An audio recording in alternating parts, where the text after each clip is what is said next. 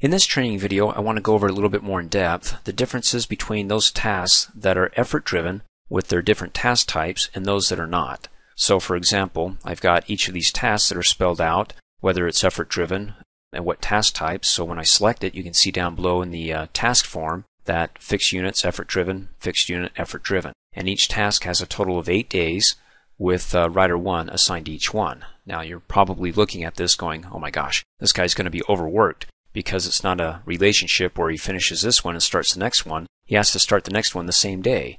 Well, don't worry about him being overworked or overallocated. Let's just focus on the differences between effort-driven and the task types and those that are not. And we'll cover overallocation or being overworked in a later training video. So first off, writing the manual. When I go ahead and assign a second resource to it, and we covered this in the previous training video, so this will be a refresher. Let me come down here and click below Writer 1 and click on the drop down arrow and select Writer 2.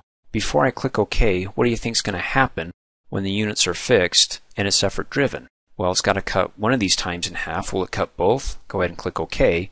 It won't cut the units because they're fixed. So with a total of 64 hours for the first resource, when we assign the second one, it's divvied up. Still 64 work hours, but between the two, and because it assumes that they're both working at the same time, it's cutting the duration down to 4 days. So if you look at the formula of units, 8 hours a day, 8 times 4 is 32. And 8 times 4 is 32. You get your total 64 hours still completed, but in a shorter amount of time because, again, project assumes when it's effort-driven fixed units that they're both working at the same time. Okay, let's go to the next one. Okay, fixed duration effort-driven, fixed duration effort-driven. Great. So when I come down here and I assign a second resource, and before I click OK, remember it's not going to change what's fixed. So what's going to happen between the work and the units, or both, when I assign the second resource? Well, if I go ahead and click OK, because the duration is fixed, it'll still be 8 days, but the work, where it used to be 64 hours, is still 64. But wait a second, let's do the formula. Something's not right here, and this is one of the flags that I have in Project 2010, at least for me, is that when you look at the units and you do the formula, 8 hours a day times 8 days is 64. Shouldn't the units also be cut in half? Because 4 hours a day, 4 times 8 would be 32. It's not working, so at least in my project, maybe it will for you unless I got a bug. So if I go ahead and I update the units to 50% each and click OK, okay, that looks better. Again, it's not going to change the duration because it's fixed, and when you do the formula, 50% is 4 hours. So 4 hours a day, 4 times 8 is 32, and for this resource, 4 times 8 is 32. There we go. We get our 64 hours in 8 days without changing the duration. Now, just because it says it's fixed, the duration, doesn't mean that you can't change it. It just means that, okay, automatically, project isn't going to be looking to change that when you adjust the other two fields. You can still come up here and adjust this field and click OK, and it will update or adjust one of the other time fields to correspond with this. So if we go 4 hours times 10 equals 40. Cool. So again, project just says, okay, if you want to go ahead and mess with something that's fixed, I'm out of here. So again, you can go ahead and still make changes to something that's fixed, but that's up to you. It's just done automatically that when you change the other fields, project won't mess with that one, okay? Let's go ahead and go to the next one. And this is fixed work effort driven. Well, by default, fixed work is always going to be effort driven. That's why I don't have a sixth one down here that says fixed work not effort driven, because it's always going to be checked.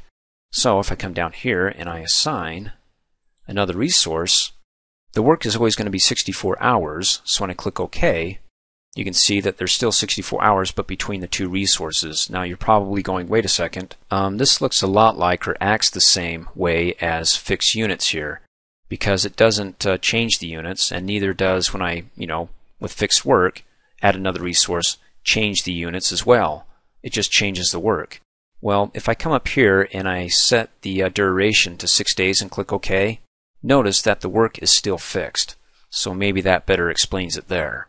It doesn't mess with the work here at all. Still 64 hours, but in 6 days. Now, you can still change the work, as I mentioned in the task up above, or the task type that's fixed. And for example, let's go ahead and go down to 24, come down here and go down to 20 and click OK, and it will adjust one of the other time fields accordingly. either the units or the duration. So again, because it's fixed doesn't mean you can't change it. It just means that when you change one of the other time fields, it won't mess with that one that's fixed. Okay, we've got that one. Let's go ahead and go to the next one. Now, these next two that aren't effort driven, I can add as many resources as I want. It's not going to go ahead and update any of the time fields or compensate for them. So if I come down here and I add writer 2 and I click OK, it's not effort driven. It's not going to cut the time in half. But knowing that the task type is fixed units, I can go ahead and adjust one of the other two time fields, like the duration, maybe go down to 4 days and click OK, and it'll go ahead and update the other field, not the one that's fixed, the units here, and vice versa. If I go ahead and do this and go ahead and do that and click OK, now we're up to about 6 days. Let's go ahead and go to the next one. This one is fixed duration. Again, not effort driven, so it's not checked. So if I come down here, it doesn't matter. I can add as many resources as I'd like and click OK. It's not going to affect the other time fields. The only way that it affects it is knowing that I don't want the duration changed when I change one of the other two time fields. It's going to be fixed. So if I go ahead and come down to these guys only being able to work 4-hour days and click OK, it updates the amount of work that they're able to put within the amount of time that the task is supposed to be completed in, 8 days. So let's go ahead and do the calculation of 4 hours, because 50% is a 4-hour workday. 4 times 8 is 32. 4 times 8 is 32. Sweet. And of course, you can go ahead and change the work. And notice that when I click OK, it won't change the duration. In fact, I really probably ought to change the work. Let's do 2.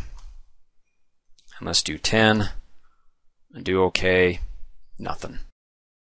Thanks for watching. Hey, as a quick reminder, if you like my video, please give it a thumbs up. You can also click on me and subscribe to my channel to get notified of the latest videos. And for great specials on my products, please see the description below this video.